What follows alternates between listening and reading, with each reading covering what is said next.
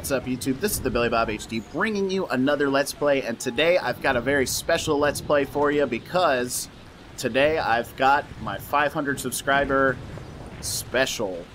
Thank you so much to everybody who's stuck around the channel. If you're newer to me, thanks for coming on. It has been just a heck of a lot of fun, and I couldn't thank you guys enough for sticking around and enjoying my videos. And yeah, it's been a really fun hobby, so thank you again. So today I've got some toy soldiers. That's what we're playing. This is a World War I game, but it's a tower defense game, sort of on steroids, and it's a lot of fun. It's been out for a couple years now, and it allows you to build your towers and then sort of hop into... I just shot that sign down there. It allows you to hop into... Oh, that's my guy. Whoops. Allows you to hop into your weapons and sort of try out the different levels. It's pretty fun. Right now I've got 2 machine guns. You can also build mortars. This is sort of the first beginner level here. And the Germans are charging me. This is the Battle of Ypres. The Germans are charging me in different waves, and so it's up to me to try to stop them. I've also got one of my buddies over here on the left who is manning that machine gun tower. And come on, man, let's, there we go. So you're trying to, basically take down these different levels, these different waves of German soldiers, and, I think once we get to a couple of waves from now, they can actually, get stormtroopers going, which are pretty scary. They throw grenades and shit like that, so, wow, why are these guys all up on us here? Make sure we get that guy, no problem. They're sort of almost trying to get through the, front defenses here. That guy tripped, and now he's dead. Boom. Okay, there's that wave. Let's jump on out of this tower. Can we upgrade him? We can. So I'm going to upgrade that guy, and I'm going to put a mortar crew there. Okay, nice. So while these guys are updating, the next wave of German soldiers should be coming on out. All right, here they come. Here they are. We're going to jump back into our turret and see what we can do. Also, in my last subscriber special episode, we did it at 300, so it's been quite a while since we've made it up now to 500, which I'm so happy about again. That is really awesome, and thank you guys again so much. But one of the things I promised I would do on the next subscriber special is a Q&A, and so I left that open on the last episode, the last subscriber episode, and I got 3 questions in, so we're going to go ahead and answer those 2 once we finish out this wave and prepare for the next one. Hello? Come on. There we go. Alright, so we've killed that wave. Let's go to the first question. Let me pull it up really quickly here. Okay. First, AIF Kohan asks, question, why did you start doing YouTube, and have you been enjoying it so far? I started doing YouTube when I really got into strategy PC gaming.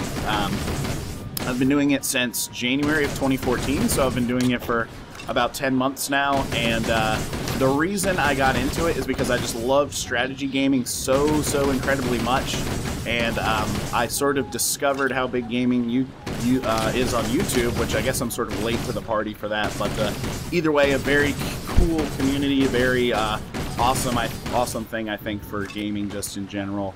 Here come those stormtrooper units, by the way. And the reason I wanted to start a strategy gaming YouTube channel is because every single campaign, especially with these Paradox games that I play, sort of let you tell a different story. They're very replayable. Each campaign that you do has its own story, has its own reasons why you either failed or succeeded. There's different struggles going into each campaign. I mean, how could you not love that? I'm also a huge history buff, so I love the World War history periods. As you can tell from my channel, I love Napoleonic era, colonialization era, you know, imperialism, that whole type of thing. Even stuff dating back to Middle Ages. I just think it's really cool. The Viking period is awesome. I don't know, I just love history, and so I wanted to make my channel be about something that I really enjoy doing, and I really enjoy, covering. So, yeah, those are the reasons why I got into it, and I love it so far. Thanks for the question. All right, let's finish up. Yeah, we're just mowing down this just incredible. Here we go. My mortar crew's helping out now. You can see these guys sort of plopping up everywhere. All right, we had 2 make it across. And the last guy, he's gone there. All right, next question. In your possible Mountain Blade series, do you plan to make it longer like Conquer the World one? Those are my personal favorites, but just setting goals is fun as well. Also, congrats on 300 subscribers. This was asked by Parker Brewer. Thank you, Parker. I appreciate the 300 subscriber shout out there. Happy to now be at 500, which is awesome. Hopefully we can make it to 1,000 someday. Oh, I didn't notice the Germans had sort of a tower up here. Interesting. If we hop out and sort of zoom out, you can see what the battlefield is doing. To answer Parker's question, as far as a Mountain Blade series, I'm not 100% sure, to be honest, if I'm going to do a, you know, Mountain Blade Warband, just a series with normal... Oh god, here comes a grenade. With the normal sort of vanilla version. I mean, I really like playing the, Napoleonic era's add-on to that game, just because I like the period so much. I don't know. I feel like there's some other stuff coming up that I want to cover. You know, we've got Hearts of Iron 4 that's right around the corner. We were able to qualify for a beta. We qualified to basically enter the lottery for a beta, which is really cool, but I'm assuming that there's a lot of other people that also qualified to get into the lottery for a beta key. It is a closed beta key, and I don't know. Wow, these guys are getting really close. And yeah, I've got like 60 people that have signed up, which is awesome. But only 10 beta keys are going to be randomly distributed, so we're going to have to get pretty lucky. And those should be released around Christmas, from what I'm being told. So we have to wait a couple more months. It's October now. We have to wait a couple more months to see if we win the lottery piece of that. Oh my god, this is a crazy wave right now. Mowing down all of these guys. But yeah, Parker, to answer your question, just to be honest, I don't think I'm going to start a Mountain Blade, like, normal vanilla campaign anytime soon. Maybe I will. Maybe I will, though. It just depends on how well my other stuff is going on. Okay, we've got the next wave coming, and let's pop out of this machine gun nest, and I'm going to go back over to this guy. And the final question I got was from Trolls V. Where are you from? I am from United States. I was born in New York and lived there until I was about 8 years old.